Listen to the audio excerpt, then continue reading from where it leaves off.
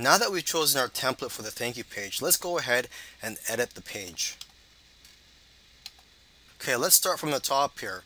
You could insert a logo here if you have one. So you could just click here and you could just upload your image here. But for now, I'm going to delete this since we don't have a logo. So it says here, wait, your purchase is not complete. Please follow the steps below to complete your purchase. So usually what I would do, step 1, I would say something like, check your email. And then in the description here, let's just delete this here. I'll just tell them to check their inbox. Here, let me just type it down here. Please check your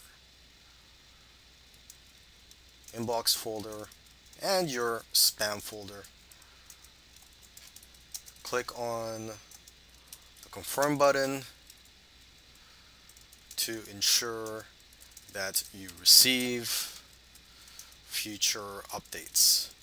So I would say something like this. I don't have the text right now that I usually put, but it would be somewhere along the lines of this, where you ask the customer to check their email and to confirm their subscription and to ensure that they have the correct email address on our database so that they could receive future updates for this product. Okay, and then step number 2, it could be anything here. You could, for this demo, let's just say download your product. Okay, and then you could type down whatever you want here.